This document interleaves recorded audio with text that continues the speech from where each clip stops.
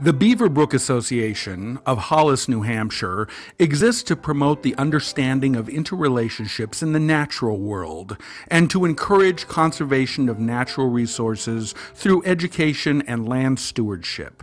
The annual Fall Festival features many activities for the entire family. Children's music and stories, puppet shows, live music, baked goods and fresh cider, guided trail hikes, beautiful gardens, and live animal presentations. Because hunters, most of them are responsible, and they don't make up excuses for trying to shoot something with a 7-foot wingspan, because they don't hunt anything with a 7-foot wingspan. Here's a bird that would fly as high as a small airplane. No danger to you and I, just doing what it's supposed to do. This bird has got spirit. This is a 17-pound female you're looking at. A male would weigh about 8 to 10 pounds. No, it wasn't the flash actually, it's usually movement. The flash doesn't bother them because there are flashes of light that happen out in the wild. It's the movement. This is why we ask people to be considerate and not move behind them or around them. These are the things that they don't understand. But not with these birds.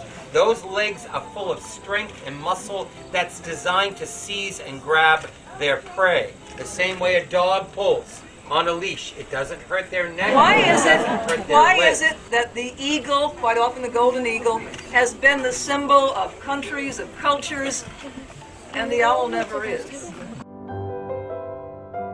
Beaver Brook offers programs throughout the year and every season, including summer youth programs for children.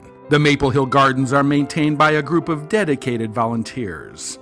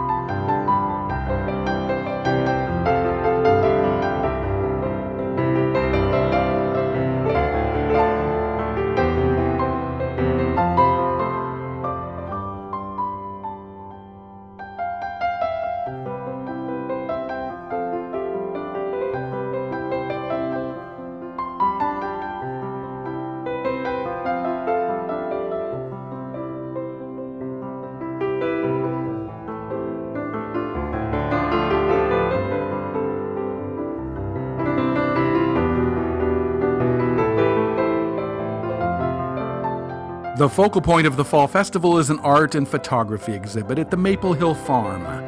Over 100 regional artists and photographers exhibit their work, and most is for sale to the public.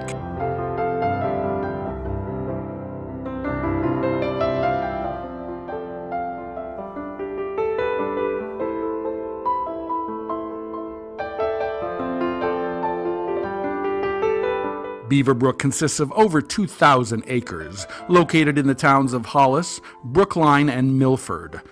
Horseback riding, hiking, bird watching, and many other activities are enjoyed daily on the nearly 35 miles of trails.